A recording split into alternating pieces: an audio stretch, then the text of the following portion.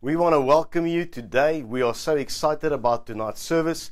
I really pray that Jesus will speak to you. I pray as we go into the praise and worship that you will experience God's presence, that you will experience the presence of the Holy Spirit, and come to Him tonight and say, Lord, come and speak to my heart. Lord, come and refresh my spirit. Lord, thank you that you are the living water, and thank you that in you I can be strong. Father, thank you that I can stand on the rock. You are my fortress. You are my shield. Jesus, you are my everything. Let's pray. Father, Lord, tonight we come to you in the precious name of Jesus. Father, thank you for your Holy Spirit. Thank you, Father, that we can stand on the Word of God, stand on the rock, the fortress. Father, thank you that we don't have to doubt. Father, thank you that you are sure. Thank you that eternity is sure. Thank you, Father, that your word is refreshing for our spirits, and that is our daily bread. And thank you, Jesus, for the living water, and that you are our light. In the precious name of Jesus. In Jesus' name.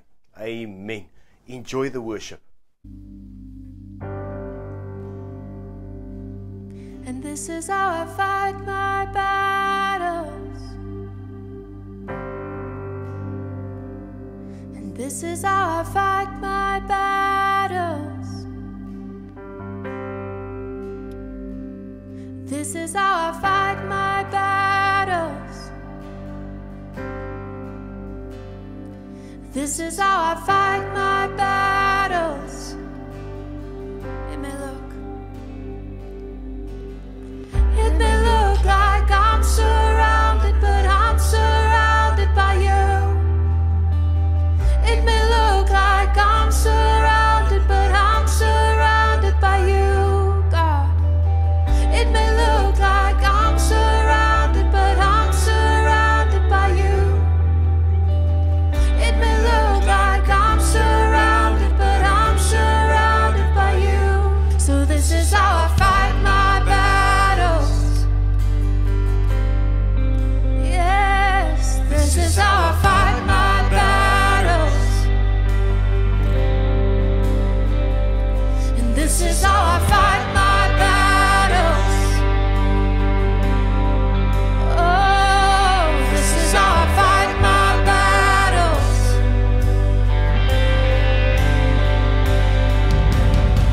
It may look like I'm surrounded, but I'm surrounded by you.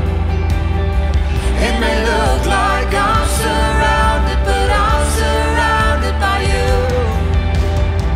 It may look like I'm surrounded, but I'm surrounded by you. It may look like I'm surrounded, but I'm surrounded by you. So this is how I fight my battles. Oh,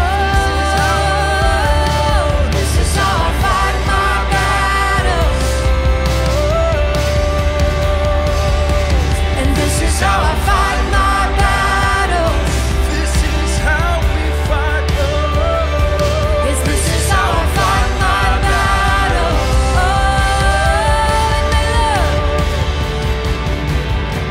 It may look like I'm surrounded, but I'm surrounded by you. It may look like I'm surrounded, but I'm surrounded by you. It may look like I'm surrounded, but I'm surrounded by you, God. It may look like I'm surrounded, but I'm surrounded by you. So this is how I fight my battles. Oh, yes, this is how I fight my battles. And this is how I fight my battles. In praise and worship, this is how I fight my battles. Oh, this is how I fight my battles.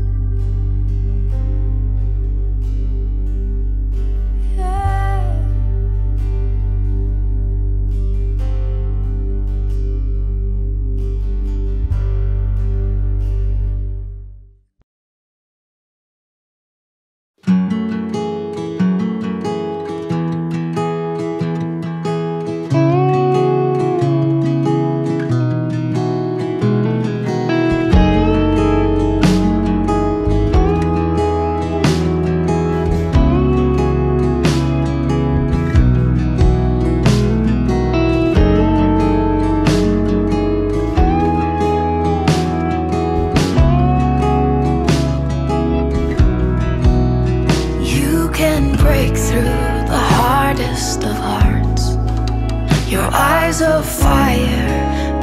Through the darkest night, there is beauty wherever you are.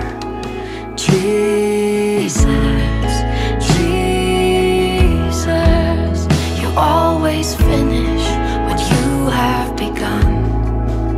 You never give up, your love just keeps pouring out. Oh, to know you is better than life. Jesus, Jesus, Jesus, you are my reward. Here in the light of your face, I have found what my soul has been crying for. Oh, just to know you, just to know you, Jesus.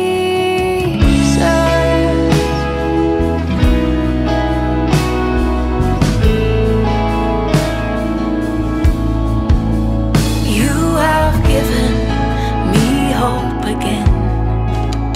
In my weakness, you are unshakable strength. Oh, to rest in all you have done. Jesus, Jesus, Lord, your face is all that I seek. In your presence, I find all I need. There is freedom here in your love. Jesus, Jesus, Jesus, you are my reward. Here in the light of your face, I have found what my soul has been crying for. Oh, just to know you, just to know you, Jesus, you are my reward.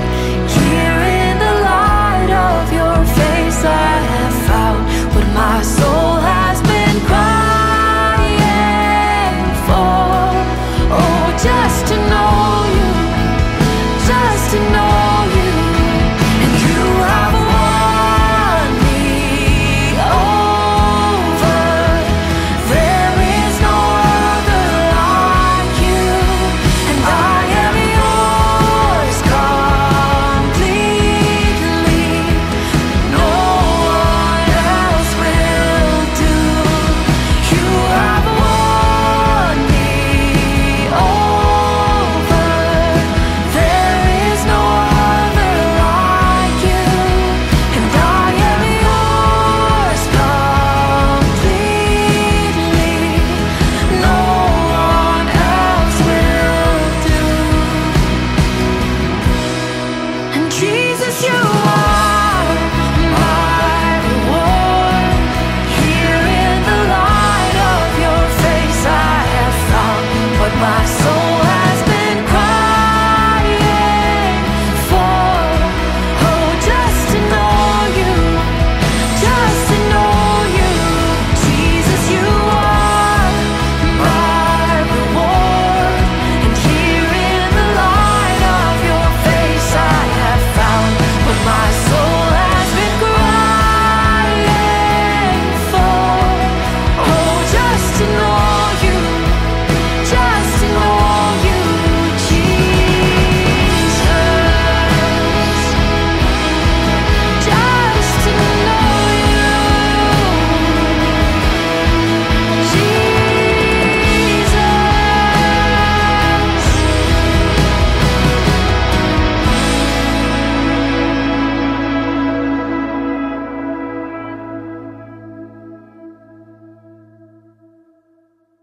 Awesome. It's so awesome to spend time in God's presence. It's so necessary for us to spend time in His presence. And it's one of my prayers these days. Like Moses prayed, I say, Lord, help me that I walk and move out of your presence. I don't want to move into your presence. I want to move out of your presence. And I think it's not that I'm there yet. We all have a journey. I wish I had a halo above my head, meaning I'm perfect. I'm not. Just as for you and for me and for Moses and nobody, every other leader or any other person that has ever believed in God and accepted Jesus, there's a place that we have to go to God, that we have to press in. He's our Father, He loves us, but there's a relationship. There's a coming into His presence, nearing to God as He nears to us. Today's message is we need light to see. And I pray that today the Word of God will stir something inside of your heart. In Jesus' name. Amen. Let's go to the Word. In John chapter 5 verse 2, we're busy with a series of John. And sometimes I'm jumping a chapter, but we're going through John from the start to the finish. Last week was, in the beginning was the Word was with God. Everything has a beginning, and the beginning is the Word. And as we move, we're going to start with John chapter 5. John chapter 5 verse 2 says, Now there is in Jerusalem by the sheep gate a pool, in Aramaic called Bethesda, in which has 5 roofed colonnades. In these lay a multitude of invalids, people that were sick, blind, lame, paralyzed. One man was there who had been an invalid for 38 years. 38 years. That's older than some of you are. And that's almost as old as I am. When Jesus saw him lying there and knew that he had already been there a long time, he said to him, Do you want to be healed? The sick man answered him, Sir, I have no one to put me into the pool when the water is stirred up. And while I'm going, another one steps down before me. Jesus said to him, Get up, take your bed, and walk. And at once the man was healed, and he took up his bed and walked. Now that day was a Sabbath. Now I want to get into this story here, this not a parable, a real life event that happened. You see, this man was lame for 38 years. That means that this man was affected in an area, a physical area of his life that also affected his spiritual consciousness and his relationship with God. Because I want to tell you that when you are lame, when you don't have use for your legs, it's a challenge. I haven't experienced that, but I've seen so many testimonies. I see there's some people that's got big testimonies, but for a lot of people, that has taken the place and has caused them to fall into depression. Now I want to make this practical today and say that each and every single one of us can have a physical condition, or we can have a spiritual condition that incapacitates us, that we are not able to walk. We can be in an area in our life that affects our walking with Jesus, that affects our relationship with Jesus. And it feels to us, I want you to listen to this, it feels to us like we can't just get there. Because you see, this lame man was sitting next to the pool of Bethesda, and as the story goes, whether it was now, how it worked, I don't know, there was an angel stirring the waters. And when that angel stirred the waters, everybody got into the water and everybody wanted to be healed. But he could not get there. He could not get to that supernatural touch. He could not get to that place where everything just went and it was gone. And I just realized today that so many of us sometimes is incapacitated in an area where it just feels like we can't get there. And we've got this desire that we can get to God, and God can supernaturally, miraculously just touch us, and all our problems will go away. I don't know about you, but that's sometimes how I feel. I said, Lord, can't you just touch me, Lord, and everything goes. All my struggles and everything just goes away. All the things, the struggle between spirit and flesh, the things in the world that captivates me so many times.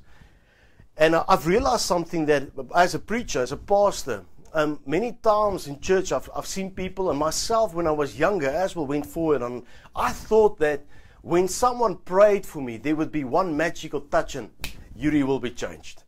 And I realized something, that when I got saved, there was an instant where a whole part of me just changed. I stopped swearing, I stopped a lot of things. I just really changed. I was renewed, I received the Holy Spirit, but there was still a struggle with my flesh. And I want to say to you that every single day is a struggle with our flesh. Every single day is a struggle with your thoughts.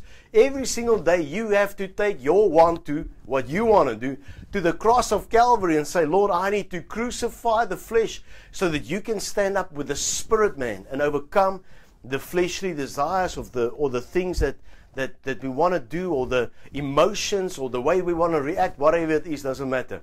We resurrected with Christ. Now the key in the story is, while this man was waiting for a magic touch, Jesus was on the scene. So I want to say to you that there's many of us that might feel like, Lord, when will that day come when that I will receive that magic touch? And I want to tell you today that Jesus is on the scene, right next to you. Jesus is standing there, but he's asking this man, he says, do you want to be healed? Do you want to walk? Do you want to get to that place? What you are trusting for, do you want it? Because if you don't have a desire in your heart to have access to Jesus, if you don't have a desire in your heart to stand up and walk for Jesus, because this man, after he received his legs, after he received walking, what would he do with it? What would he do with it? Would he live his life glorifying God? Or would he live his life, well, now I've got legs, now I can do whatever I want to. Now I've got walking in my legs and strength in my legs, I can do whatever I want to. And I want to ask you for the desire that you've got for the things that you're trusting the Lord for. What do you want to do with it? Not only do you desire it, are you willing to bring glory to God in it? And then he's got excuses, this man. Jesus asked him, a lot of times Jesus, the Word of God, the Holy Spirit is there, and Jesus is on the scene. Jesus on the scene, and then we've got many excuses sometimes. And I'm not talking about only physical. I'm talking about, let's talk about a spiritual condition where we're not walking in certain areas of our lives, and it feels like we can't get there. We've got many excuses a lot of times, is it not? Yeah, but this, and maybe that, and maybe tomorrow, and you know what, this, and that's the truth. That's the truth. A lot of times the excuses and the way of reasoning that we reason is the reason that we're sitting where we're sitting. But here's the thing. Jesus is on the scene, and he says to this man, do you want to walk? Then Jesus speaks to him. He speaks to him. The word is being spoken to this man.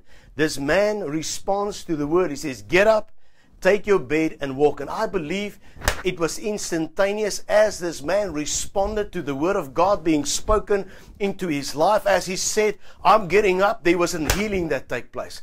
And I want to tell you today that at the place where you at, when you respond to the word of God, when God says, I want you to stand up, I want you to be strong, I want you to move out of your circumstances where you're in now, get up and walk. That when you say, Lord, in faith, I'm going to do this.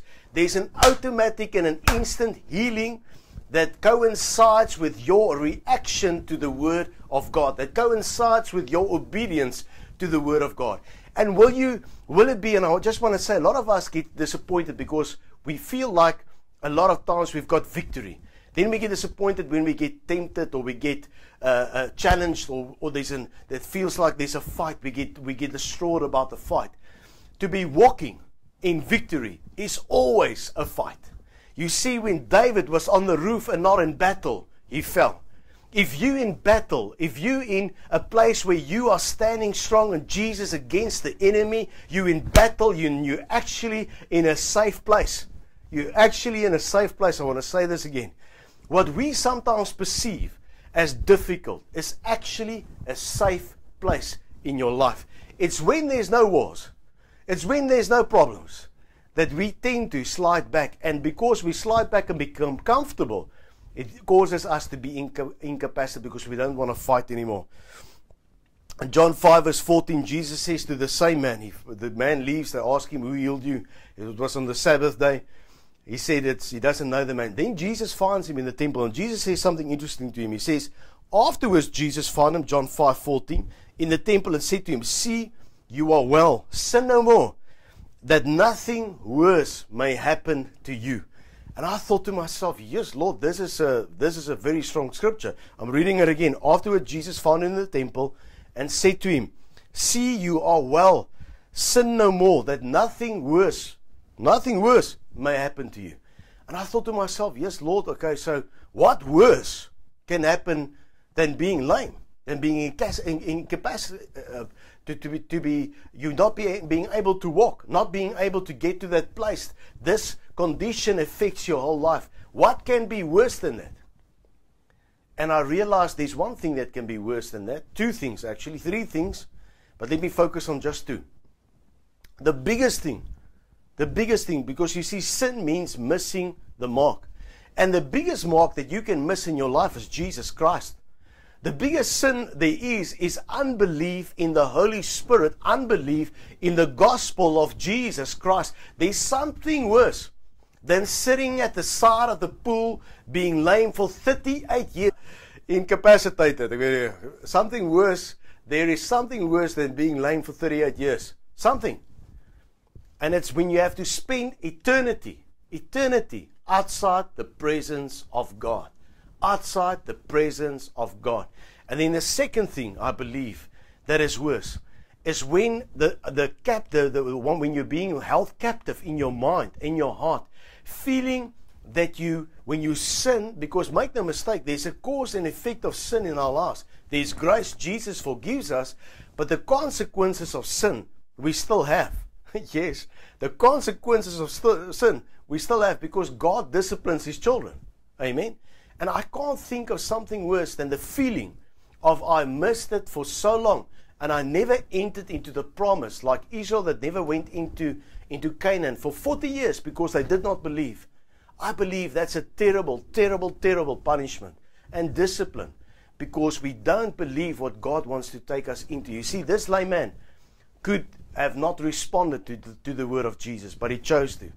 And Jesus is on your scene, Jesus is on my scene, and He's saying, do you want to be healed? Do you want to be changed? Do you want to be touched? And if we respond, as we respond, I believe God will connect with us, because that's who He is. Then a few chapters later, Jesus is going to the booths of light, the booths of light, and it was celebrating the whole Israel out of Egypt. The Jews, they were celebrating that. But the reality of the matter is, as they were celebrating the Feast of Booths, which was signified by a lot of lights, Jesus says the following. And Jesus, during that Feast of Lights, the Feast of Booths, says, I am the light of the world. Whoever follows me will not walk in darkness, but will have the light of life. And as amazing it was that God took Israel out of Egypt, if those Jews, if any person, we can celebrate it. But if we don't celebrate the fact that Jesus died and rose again, that He gave His life, the one and only Son, so that whoever believes in Him shall have eternal life, the Feast of Booths or the celebration of the fact that Israel went out of Egypt will mean nothing. In our lives, Jesus is the light of the world. And I want to tell you today, for today's sermon, if we don't go to Jesus, if Jesus isn't the center point, if our focus is not on the cross, it will be difficult to see. I want to say this again to you. If your focus is not on Jesus, if your focus is not on the cross, if your focus is not on the Word of God, where this is a central point of your life, where you say, Lord, help me, because we all need help. Help me, but I want to make you the first thing in my life. Lord, I want to put you in the right order, in the godly order, at the top of my priority list. Then you'll be able to see, because Jesus is the light. When Jesus is somewhere in the back pocket, or He's not existing at all, it will be difficult for you to discern and properly, spiritually see what God wants to do in your life through you and around you. Jesus is the light of the world. But the other side also, when you focus on Jesus, not because you're perfect, but because you're willing, you're obedient, I believe you will be able to see and spiritually discern. My last story that I want to go, I'm jumping a few chapters again to John chapter 9, and it's Jesus heals a man born blind. And he passed by, in John chapter 9 verse 1, as he passed by, he saw a man blind from birth. And his disciples asked him, Rabbi, who sinned, this man or his parents, that he was born blind? Jesus answered, it was not that this man sinned or his parents, but that the works of God may be displayed in him. Before I carry on, sometimes things happen in our lives just like with this person. It wasn't his fault. It wasn't somebody else's fault.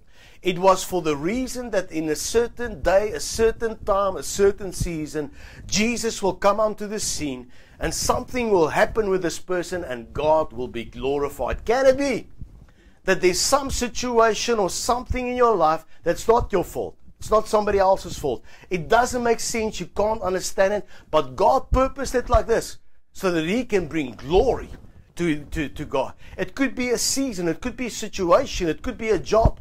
It could be a sickness. That God, in a sense, has purposed it for a time where you're going to trust Him and say, Lord, I'm not giving up. I believe that You are for me and with me. I'm trusting You. And Lord, even if You do not heal me, it's like Shadrach, Meshach, and Abednego, when they were standing in the furnace of fire, and the king said to them, bow, bow, otherwise you're going into the furnace of fire. And they said, even if our God does not save us, we will not bow. And I believe that if we've got that attitude, Lord, even if You don't touch my circumstances, I will still serve You. Even if You don't change my circumstances, I will still serve You. It's really that, I believe, that faith that pleases God. But I want to tell you that there's some things and situations and the way that we walk through life that God has got His finger on and His eyes on.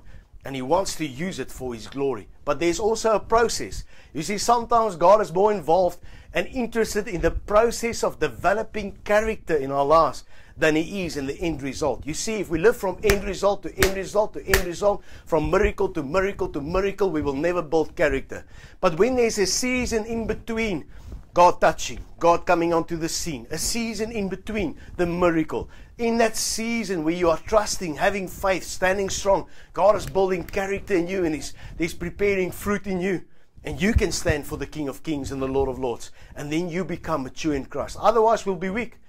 When we're weak, it means like if we walk from miracle to miracle to miracle, and we're not able to endure in the middle, we'll fall away like that seed that fell onto the rocky places. The root jumps up into the shallow ground, but it gets quickly, with the troubles of the world, the plant goes up, it dies. I'm going to continue reading in John chapter 9 verse 4, and it says, we must work the works of Him who sent me while it is day. Night is coming when no one can work. Jesus had a instruction from His Father, and His instruction was to go to the world to fulfill His purpose, so that whoever believes in Him shall not perish but have eternal life. Amen. But so each and every single one of us, you, me, every person in this world has the potential and has the calling of God on his life. Judas, that betrayed Jesus, had a calling. He was one of the 12 apostles. One of the 12 apostles. But somewhere between money and Jesus, he got mixed up. He got confused. And he started doubting Jesus, and he wanted to place his trust in money. That's why he betrayed Jesus for 30 pieces of silver. It's a testimony of what was happening and going on in his heart before he betrayed Jesus. Before he betrayed Jesus.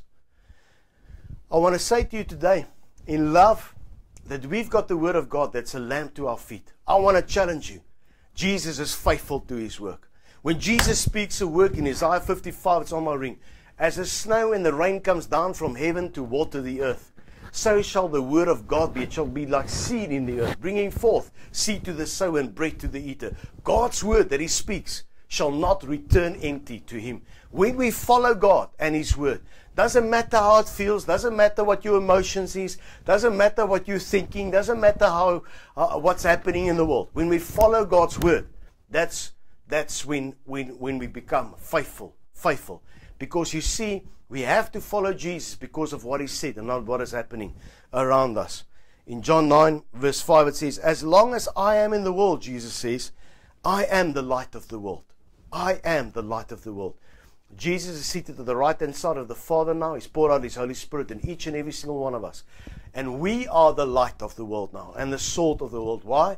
Because the Holy Spirit is shining through us and we are Christ-like. As Jesus is becoming more evident in our lives, as we yield to Jesus, as we yield to God, He becomes more evident in our lives. In the precious name of Jesus. I don't know for who this is, but it's time that you take your sight of people, of men of God or women of God. Take your sight of people and start looking at yourself and say, Lord, may you be, don't be so critical about what should and should not have happened with this person or that person.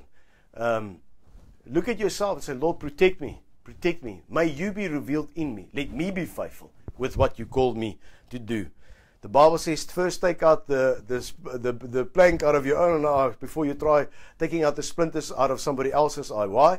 Because it's difficult to see if you're poking, because you'll find yourself taking a splinter out of somebody else's eye. You're putting your finger in your eye and you're actually hurting them. So first take out the plank out of your own eye. This is for me and for you and for everything, for everyone. John 9 verse 6 says, having said these things, he spit on the ground. He spit on the ground and made mud with the saliva. He anointed the man's eyes with mud. But listen now, here's the key. And he said to him, go, wash in the pool of Siloam, which means sent.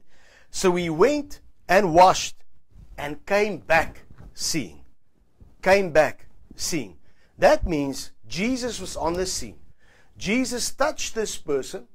He put mud on his eyes, but he gave him a word. He gave him an instruction. And as this blind man went to this pool, now this pool, if you don't know, in Hezekiah's time, they had a pool there that there was a natural spring of water. And they cut it off, they pulled it together so that when they are being besieged, the enemy won't be able to get fresh water. There was not fresh water around them. So this whole pool of fresh water actually signified being washed in the Holy Spirit. Remember, the Bible says we are being baptized into Christ by the Holy Spirit. So when this man had to walk to the pool, it signifies us responding to the Word of God, being baptized into the Holy Spirit, into Jesus Christ, and through that process, on the way back, he saw. It's the same with me and the same with you. When we've got areas where we can't see, or areas saying, Lord, that's hindering us from seeing or walking, we ask Jesus to touch us and to heal us. But there's also a response and an obedience and an action of faith that follows us. So I want to say to you, be obedient to the Word of God when Jesus speaks to us through His Word and through instruction. And as you respond to it by the leading of the Holy Spirit, you will be able to see. You will be able to see. And I believe that this is what I want to close with for today. We have to be obedient and we have to be faithful by the leading of the Holy Spirit when God speaks to us. Not because we're perfect. No man is perfect. No man is sinless. But we've got the ability by the power and the leading of the Holy Spirit to be obedient and faithful to the Word of God.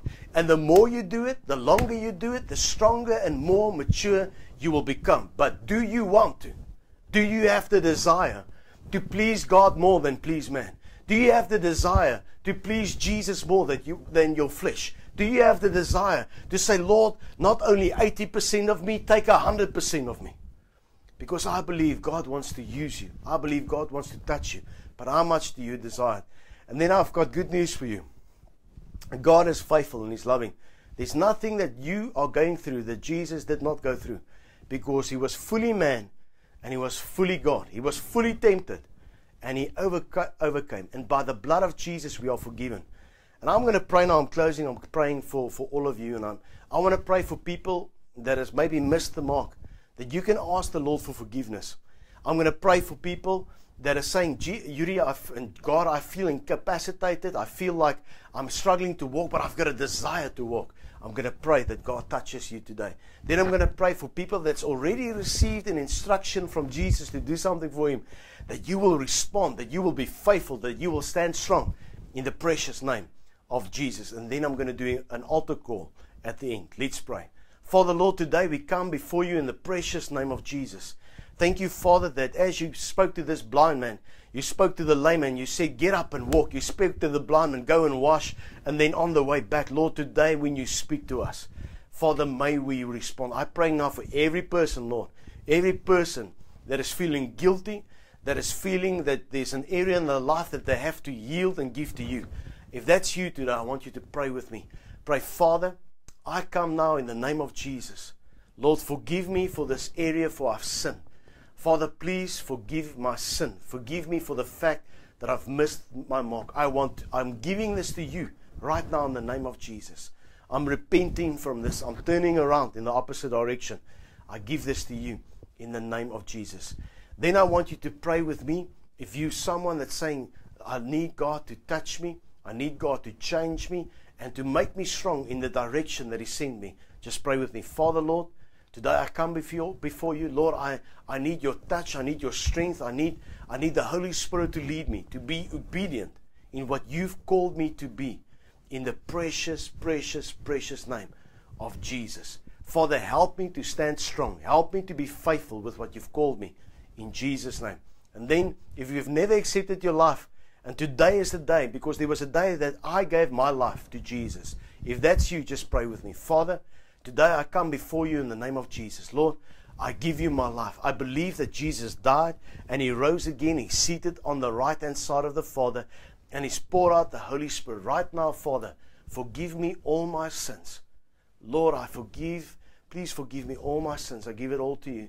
Thank you that Jesus died for me on the cross of Calvary. I ask that you will give me the Holy Spirit now. I receive the Holy Spirit in the name of Jesus. In the name of Jesus. And from today, I am called a child of God. And then I'm going to pray for healing. If you need healing, just put your place. I think there's someone with a knee. Just put your hand on the knee. And we pray for that knee now in the name of Jesus. I pray restoration and healing in Jesus' name. And healing in the name of Jesus. Because remember, Jesus heals by the power of the Holy Spirit. I don't heal. We pray the word of God. Jesus does the healing. But then I want to pray for all the other healings.